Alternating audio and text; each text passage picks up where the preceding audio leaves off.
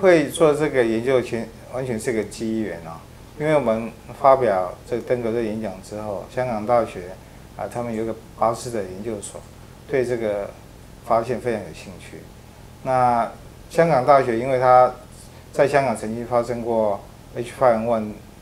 禽流感非常严重的症状，所以他们香港大学呢就在香港政府的支持之下，它有一个非常一流的能够做 P3 动物感染的实验室，所以呢我们就决定要合作研究这个议题。那我们很幸运发现 H5N1 会跟 CLEC5A 结合，那会引起第二发炎反应，所以我们为了要证明它在体内有保护的功能，香港大学就跟我们签约，我们就把我们的 CLEC5A 的基因的剔除的老鼠，就远渡重洋到香港，然后进入香港那个很好的 P3的动物房，在里面繁殖。那香港大学那边呢，他们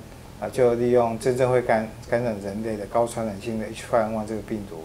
去感染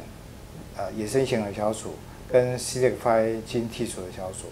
那他们就发现，在 CLEC5A 基因剔除的小鼠呢，它的肺部的发炎，它整个发炎激素的产生跟它存活率都比野生型高出很多，所以这个再一次的证明说 H5N1 它所认识的病毒，它不只是黄质病毒，它对CLEC5A 它不只是认识这个登革病毒，它也会认识 H5N1 的病毒。